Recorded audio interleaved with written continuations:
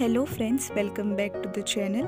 In this video, we are going to learn how to write a speech on the topic Goa liberation day. इस video में हम Goa liberation day इस topic पे एक speech देखने जा रहे हैं। So first you have to normally start with addressing the audience.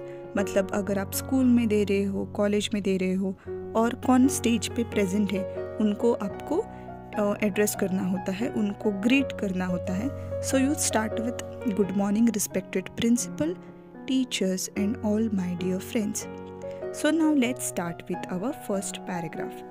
Today we all have gathered here to celebrate Goa Liberation Day. Goa is the smallest state of our country, which is around 250 miles south of Mumbai and was previously under Portuguese rule for about 450 years. Goa gained independence or liberation from the Portuguese rule on 19 December 1961.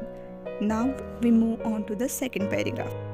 When on August 15, 1947, India had gained its independence from British rule, Goa was still crumbling under the Portuguese rule for around 450 years. The Portuguese were among the first to colonize parts of India and refused to give up their hold on Goa and other Indian territories even in the wake of India's independence. So, अभी हम move on करते हैं हमारे next paragraph की ओर।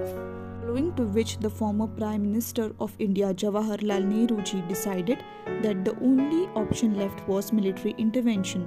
The 36-hour military operation conducted on 18 December 1961 was codenamed Operation Vijay, which means victory, and involved the Indian Navy, Indian Force and Indian Army.